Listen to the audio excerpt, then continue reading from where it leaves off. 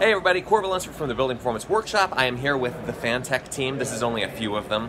There's a whole bunch of people who are all technical experts, and we're all presenting at IBS, which is the International Builders Show. It's a week long, it's huge, thousands and thousands and thousands of people, thousands and thousands of exhibitors. This happens to be one of the best ventilation exhibits in the world right now. So if you are not here, I'm going to show you around. This is Phil, and he is going to be our host today. So first of all, let's explore the story of construction quality oversight. This is a beautiful booth, and you guys were putting this together, and of course there's a general contractor who is Alexei, and he was just overseeing the macro thing. And of course we've got installers who are here specifically to install ventilation equipment, and we've got this beautiful kitchen exhaust hood, which is on right now, and you can hardly hear it. But even though you can hardly hear it, it is making a little bit of noise. So Phil, can you kind of tell us what happened here? Well, so we sell these systems with a silencer, which is made to make the fan noise diminished.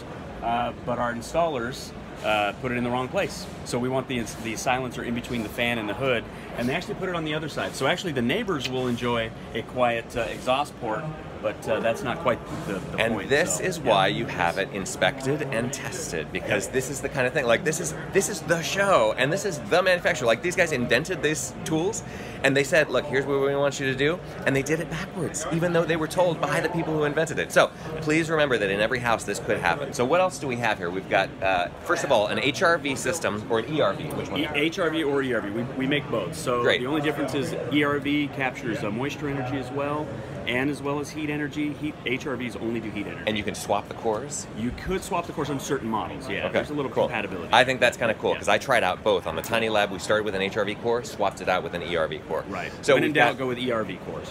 Exactly, just always better. So we've got these terminals, and what's cool about them that I don't have on the Tiny Lab is that you can actually can adjust for airflow. Yep. So that's awesome. An exhaust grill. We also have the supply grills on the other side, which are similar. Again, you can adjust those out. Yep. Okay, cool. So it's a simple twisting motion, very, very easy. Absolutely. Yep. And in this room is where all the magic happens. Of course, every room needs a brain system. So we've got the HRV, ERV. We have a giant HEPA filtration, and we're working around actual people. This is a real show. This is not a joke. HEPA filtration system right there.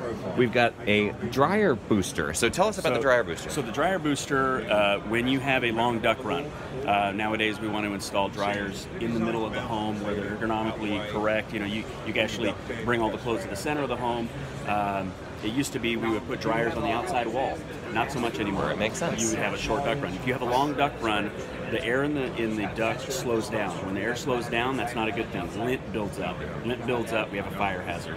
And then everyone dies. Exactly. Best case scenario, your towels don't get dry. You're running your dryer over and over again. So if you have that problem, you might need a dryer booster. Right, or clean your vent first and then install a piece of equipment. But this is interesting because it's not about energy efficiency. That's not an energy efficient thing. In fact, that's anti-energy efficient, and that's because we're trying to change the conversation from energy efficiency, which is not the right conversation, to control and quality and home performance. So tuning your system for safety, for health, for making your home do exactly what you want it to do, like get your towels dry, this has nothing to do with energy, and yet super important, especially to your wife. And if you're a married man, you understand making your wife happy is important.